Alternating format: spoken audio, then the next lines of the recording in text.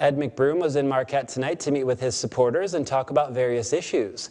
He's the Republican candidate for Michigan's 38th Senate District seat.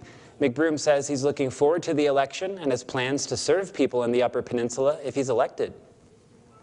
I'm a farm kid from the UP who really believes in working hard for the Upper Peninsula and being honest and straightforward with voters about all the issues.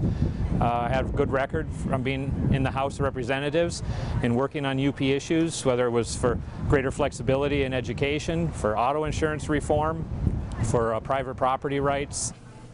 The Democratic candidate for the 38th Senate District is Scott Dianda, who also has experience as a state representative.